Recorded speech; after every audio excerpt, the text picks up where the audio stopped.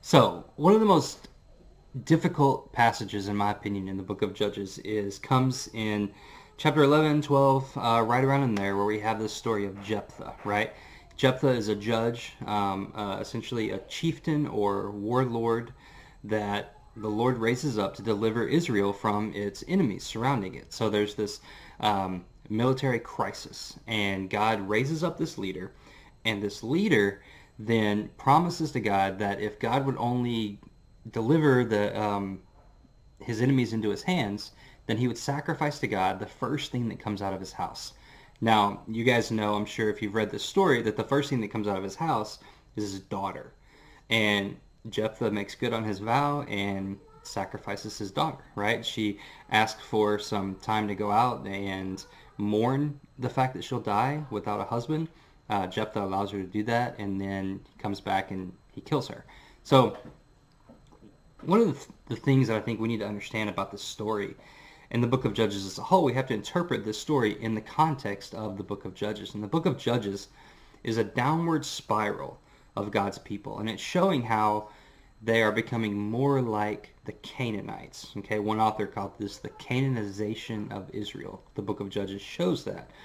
God established the people of Israel after Exodus, or in Exodus, I'm sorry, and he said, I want you to be a light to the nations. And so he gives them this law, and he says, here, you're a country now, or you're a nation now, and I want you to be a light to all the nations around you. Fast forward, Deuteronomy ends right on the edge of the promised land. Joshua records how they go into the promised land, and then Judges, boom, they're in the promised land, and things are getting bad fast. Rather than being a light to the nations, the people of Israel are becoming like the nations. The nations are being a darkness to them and encroaching upon them. And this section in Judges, in my opinion, shows the danger of a wrong theology, right? So in the ancient Near East, the gods were transactional. You worshipped a god or made sacrifices to a god in order to get something from that god. So you needed rain to fall, you needed crops to grow, you needed the land to be fertile. And in order to get that, that's something the gods gave. In order to get that, you had to give something to the god, which was sacrifices, devotion, that sort of thing. So there's this transactional relationship, right? I give you this, you give me that. And we see in Judges, with the story of Jephthah, that he's adopted this worldview. He's adopted this false theology of God, and he sees God as transactional. He says, okay, I will give God this thing, whatever comes out of my house first, and in turn, God will give me this other thing. So he's adopted the cultural idea, the culture around him. He's adopted their view of God and applied that to Yahweh, the God of Israel.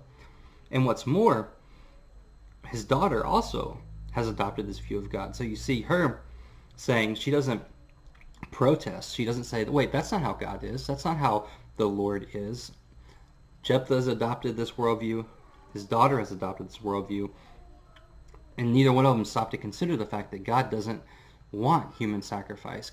And further, God is not a transactional God. So even if God did desire human sacrifice, which he doesn't, he's still not transactional in the sense that you say, I'll give you this and you give me that.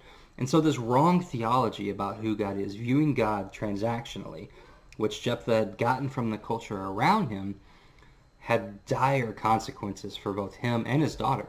He lost a daughter, and our daughter lost her life, right? His daughter lost her life. And so understanding who God is and understanding that God loves us and we live in relationship with God, and that God gives us things because he's God, or he doesn't give us things because he's God, has significant influence on our own lives, right? If we have a faulty understanding of God, if we think God is transactional, that can have real world implications for how we see. And I know you guys have done this before, right? Or, I mean, I don't know that. I've done this before. God, if you only do this, then give me that. I just watched the movie Bad Boys for Life, no judging. I realized the reason old actors continue watching or making movies is because old people will continue watching those movies. So I grew up with Will Smith and Martin Lawrence, and so And so my wife and I went to see Bad Boys for Life. And in this film, Martin Lawrence's character, I can't remember his name in the movie, makes this deal with God. He says, God, if you'll only deliver or, heal Will Smith's character, then I will not do any more violence. Okay? And that kind of picture of God is common.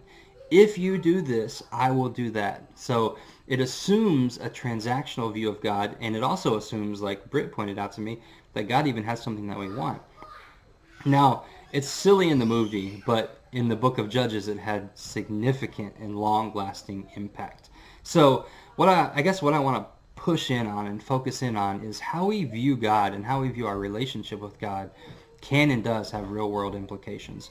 If we view God transactionally, like he is just some being up there that we do things for and then get things from, that is not true. He is a God who loves us and made it possible for us to have a relationship with him through the death and resurrection of his son. And we don't have anything to offer God, and everything we have is a gift from God. So our culture in the South, this view of God as transactional is pretty common. And one of the ways that Christians can push back against that is to say, no, God's not transactional, God's relational. And he made it possible for us to have a relationship with him. And we enter into that relationship through faith in Christ and his death and resurrection. And we live in light of that. And we live in obedience because of that.